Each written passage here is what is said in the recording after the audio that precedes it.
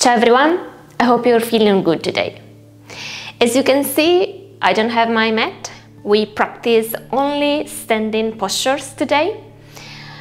If you do have a yoga mat you want to use, please feel free to unfold your yoga mat. However, if it's really thick, then it can put you out of balance, and today is all about our balance.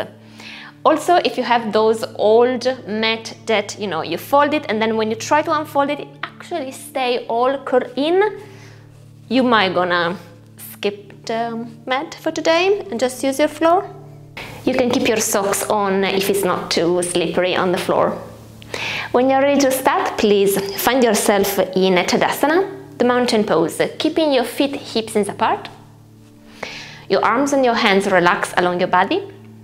And maybe closing your eyes if you're okay with it. Otherwise, keep a soft, relaxed gaze on the floor in front of you. Take a moment to fully arrive with the body and with the mind. Noticing our posture. Noticing how we are constantly balancing on our 2 feet. If you bring your awareness all the way down to the contact between the feet and the ground beneath, you might notice as well that we shift the body weight a bit forward to the toes and then a bit backward toward the heels, toward the sides of the feet, constantly balancing.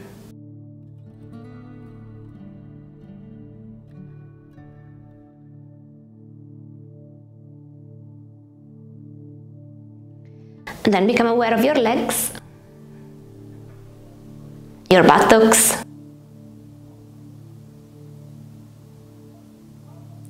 the length of your spine,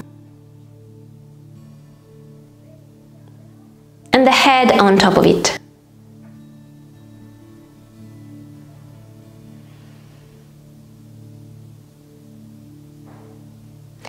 Become aware of your breath now. No need to breathe in any special way, but stay present, following a few of your own inhalation and exhalation.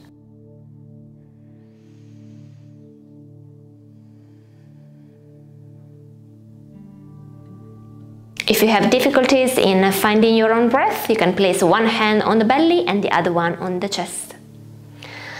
Perhaps physically feeling this rising and falling sensation of your breath.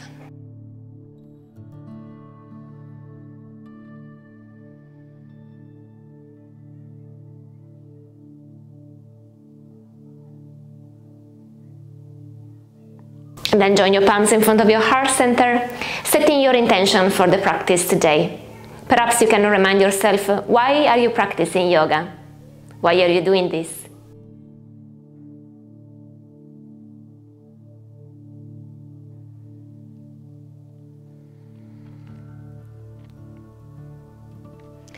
And as a gesture of respect, let's bow in front of ourselves to start. Slowly open your eyes if you haven't already. With the next inhalation, reach up with your arms, maybe looking up. And as you exhale, dive forward into forward fold. The hands are reaching toward the floor, bending the knees as you need. Inhaling, rolling up one vertebra at a time. The head is the last thing coming up. And again, big circle with your arms. And as you exhale, release the arms down, chin toward your chest, start rounding your spine, maybe bending the knees, hands toward the floor. And again, inhaling, unfolding all the way up, circle with your arms, looking up, one last time. Exhaling, releasing your arms down, chin toward your chest, rolling all the way down. And slowly unfolding and coming up to stand. From your position, place your body weight on the right leg, left knee reaching up any amount, Open toward the left, so you engage a bit of hip mobility. And then slow motion, as we are on the moon, imagine that there is no gravity. We do a little step back with the left foot. Place your toes on the floor. Your back heel is up, so we need already to balance in here. And if you're struggling, maybe your hips are opening toward the left, then try to separate your feet toward the opposite side. So you will move maybe the right foot a bit more toward the right, and the left a bit more toward your left, so that your hips are on the same level and will grant you a bit more of balance. From your position, as you inhale, reach up with your arms. Keep your arms parallel to each other. You can bend the elbows as needed. Notice if you create tension in between the ears and the shoulders. Maybe you're sinking the neck in. Then try to unstuck that situation. Bending the elbows. You can move a bit the elbows and the shoulders, creating a bit of space in this area of the body. We stay only one more breath in here. Hold in there. And then as you exhale, we complicate a bit the thing, twisting toward our right side, maybe opening the arms on a T shape. You can always look down on the floor for your stability. Or if the balance is great today, look behind you toward the right hand. And as you inhale, move back toward the center with your torso. The arms are reaching up one more time. As you exhale, we open and twist toward the left side. Again, option to open your arms on a T shape, maybe looking behind you. Keep the front knee bent. Inhaling back toward the center. Exhaling, stepping all the way forward with that slow movement that we did to enter in this position. So use your hips mobility, slowly coming down on the 2 feet. Let's see how it goes on the other side. Body weight on the left leg, right knee reaching up. We need a bit of core engagement to not fall all the way toward the left side. The right knee reach up, any amount. Open toward the right side. You move your torso slightly forward. You can use your arms in front of you to help you in this transition. The front leg is strong. Right foot down on the floor. Only the toes, the back heel stays up. The more you press down with your heel, the more you stretch and elongate the back muscles on the right side. So you might want to stay a bit higher up. Of course, you can adjust the distance in between your feet, right and left, but also in between front and back foot. Inhaling, arms reaching up. Again, take a moment here to acknowledge if there are any tension in the shoulders, chest area. Allow a bit of movement. And then come back to stillness, deep breath in. And as you exhale, twist and open toward the left side. Don't go on autopilot just because before we twist first on the right side. I know some of you did it. Inhaling back toward the center, arms reaching up. Exhaling, opening and twisting toward the right side. Keep your balance here. Look down on the floor if needed. Inhaling back toward the center. Exhaling, release your hands along your body, stepping forward, that slow movement using the hip mobility to come back to the center. Take a moment here to appreciate the stillness, the steadiness that comes from mountain pose, Tadasana. Maybe you feel even your legs a bit tired already, like, oh, okay, my quads actually worked. For Vikrasana, the tree pose, let's keep the hands in Namaste. Hold the body weight on your right leg, reaching up with your left knee, open toward the left. And then place your left foot anywhere on the inside of your right leg. So it can be all the way down on the floor, only your left heel is in contact with the right leg. That's fine, you have a bit more support in here. But keep your hips opening, the knees are pointing in opposite direction. Maybe the foot is a bit higher up. If it's on the knee level, just don't press and keep the right knee mobile. So unlock the kneecap. Of course, it can be all the way up here, toward the inside of your hips. To challenge your balance a bit more, you can always open your arms on a V shape. Continue to breathe.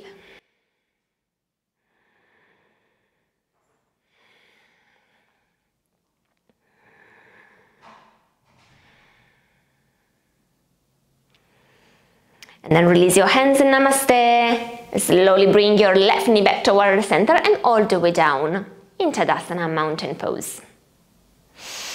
Let's see how it goes on the other side. Hands in Namaste, body weight on the left leg, the right knee reach up, open toward your right, and then position your right foot anywhere on the inside of your left leg.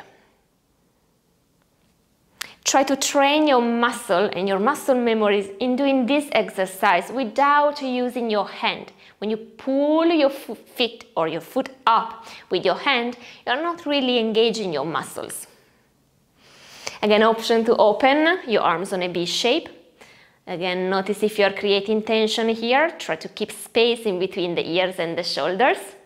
So not this. Only one more breath in here, almost done. And then release your hands in Namaste. Your right knee back toward the center. And release down. Give a nice shake to your legs if needed. And then let's do a nice step toward the right side with the right leg, rotating the right foot also toward the right. We find ourselves in Warrior 2, Virabhadrasana 2, and I'm separating a bit wider my feet. That means that I have to squat down a bit more, so I'm really opening with my inner thighs. The hips are again open in opposite direction. I have the back heel down on the floor. The back foot is kind of 90 degrees, but don't get too punctual in terms of degrees. You need to adjust the position so that it suits you. The front knee is not going in, just check, have a look if it's going in, try to press outward. That's how we keep this openness in the hips, stretching the thighs. So that's what we are trying to do with the legs in Warrior 2. From this position, nice core engagement, so brace yourself, extending the spine, the crown of the head is reaching up toward the ceiling. We can open the arms on a T shape. Again, you know now, try to have a bit of space in between the ears and the shoulders. Deep breath in. Exhaling, we reverse this warrior. We place the left hand anywhere on the back leg or maybe on the inside of the front hip. The right arm will reach up toward the ceiling, maybe looking up if the neck is fine with that. Option to extend the front leg, becomes a bit more intense. And then come back toward the center into Warrior 2. For Parshvakonasana, the extended side angle, place your right arm on your right knee. Please don't press everything on the front leg, so keep a bit of body weight on the back leg. Again, option to extend the opposite arm over your head. If it's tired or there is any pain in the shoulder, you can always rest the left hand on your buttocks and still opening with your chest. And then moving up, parallel your feet toward the center and turn your left foot toward the left.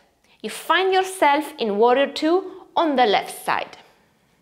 Again, check with the front knee. Let's work a bit with the shoulders, shall we? Nice breath in. Nice breath out. Breathing in. As you exhale, next time reverse your warrior, right hand down either on the back leg or on the inside of the front hip. Opposite arm reaching over the head. Option to extend the front leg. And back toward the center. Parshvakonasana, extend the side angle. Bending the front knee. Left arm on the left knee, maybe opposite arm over your head. Again, keep a bit of body weight on the back leg. Opening the chest toward the ceiling. Only one more breath in here. And moving up back to Warrior 2. Parallel your feet toward the center. Inhaling, arms reaching up, 5-pointed star. Exhale, bend the elbows, bend the knees. Careful here, the feet are pointing out, same direction of your knees. Inhaling, moving up. Exhaling, squatting down. One more, inhale up. Exhale down. Stay here, lift up the right heel. Stay, lift up the left heel as well. If it's too intense, you're losing the balance too easily, then alternate one heel down, the other one up, and vice versa. We say 2 more breaths, maybe both heels up, maybe one at a time. Hold here, use the core, and release both heels down. Allow yourself in a forward fold, feet parallel to each other, swinging right and left.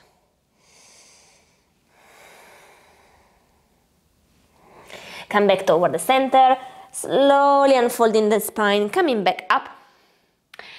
Hop your feet together, coming back to Tadasana. I just turn so that you can see me better. From this position, we step the left foot all the way back, this time placing the back heel down on the floor. We have a short distance in between the feet for pyramid pose variation, Parshvottanasana. Again, if you are struggling here with the balance, please separate your feet, the right foot toward the right, the left foot toward the left. From this position, we're gonna transition into a flying pyramid pose. So we open with our arms, we turn the palms so that they face up, and the hands are all the way behind us. From this position, we move a bit more forward, forward, forward, pivoting on our hips, keeping the balance in here. Keep the front knee unlocked. Maybe you need to bend it completely. Keep your spine straight. And then from here, bend the front knee. Moving all the way up with the back leg. Come into warrior 3. Look down on the floor. Lifting the left foot up any amount. It doesn't have to be super high. Almost done. Lift up with your torso. Bending the left knee. And then maybe hugging your left knee, maybe just interlace your hands, maybe under the thigh, maybe all the way up toward your chest, it depends. Keep the gaze down on the floor for your stability. I just want to give an option for those who are really, really flexible. Maybe you want to extend the left leg. You can always interlace your fingers somewhere under the left leg. And then bending the foot and the knee and coming back to Tadasana. Take a moment here just to acknowledge how your body is doing right now. Do you feel the energy flowing? Do you feel any area of your body that is asking for a bit more attention? Notice if you found this slow sequence difficult or easy enough for you today. Let's repeat it on the other side. Let's step the right foot all the way back with the back heel down on the floor. The front leg is extended, finding your stability in your hips. Extend the arms back, palms facing up. We start pivoting from the hips, moving forward with the torso coming parallel to the floor, looking down on the floor. Again, careful with the front knee. You can always bend the left knee slightly. And then from this position, bend even more the front leg, reaching up with the right foot for warrior 3. We need to balance here, looking down on the floor. And then moving up with the torso, the right knee reach up. You can interlace your hands all the way down on your knee. Maybe the knee comes closer to your chest. You can extend the right leg any amount.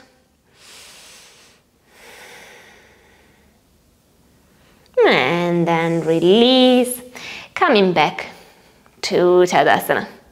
Give a nice shake in here, shaking, shaking, shaking.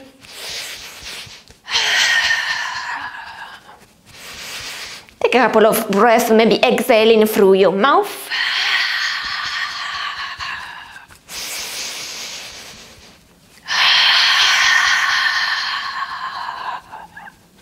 And slowly down, coming back to the center.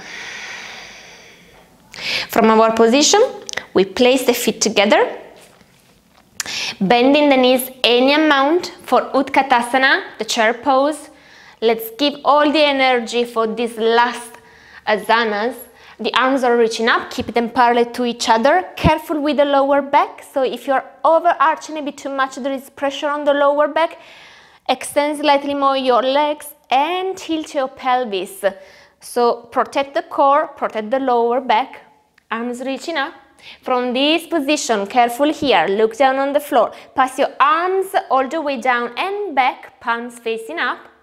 And reach up with your heels. Carefully here, you don't want to fall forward. And then again, inhale, heels down, arms reaching up toward the ceiling, maybe looking up. Exhale, arm passing down and back, heels moving up. We have 2 more to go. Inhale, reaching up, heels down. Exhale, arms behind you, heels up. 1 more. Inhale, heels down, arms up. Exhale, arms down, heels up. And slowly release your heels down on the floor, coming back up. Finding your Tadasana, feet hips apart. Noticing how it is your breath right now.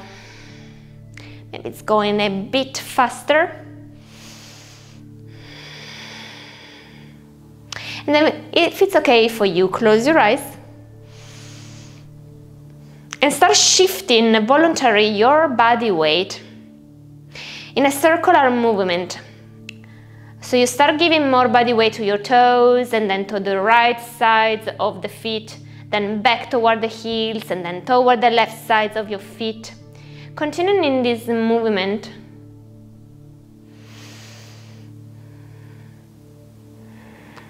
If you become dizzy or it becomes too unbalanced, then slightly open your eyes so that there is a bit of light coming in and you can look at the floor for a bit more stability.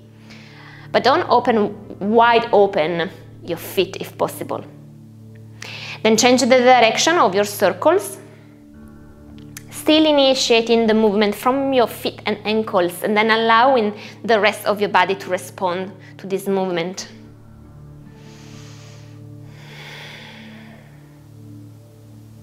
And then start to slow down, coming back to the stillness of mountain pose. Placing your awareness on the feet, grounding yourself in the present moment, wherever you are in this specific moment.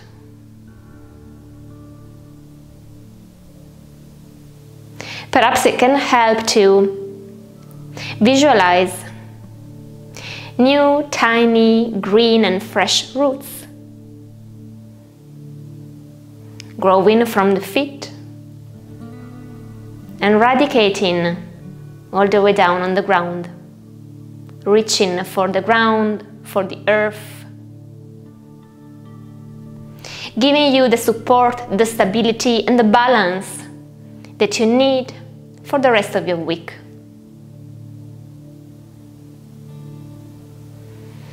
Knowing that the earth is always there to support you, giving you a soil where to walk on, air to breathe, food to eat, and people to love.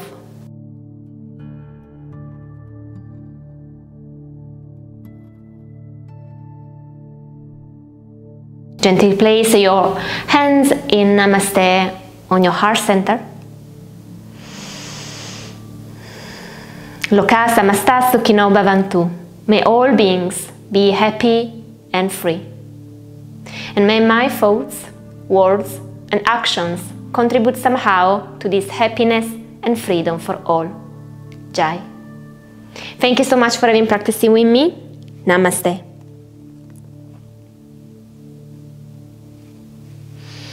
I hope you enjoyed this class and that you feel a bit more grounded and balanced today.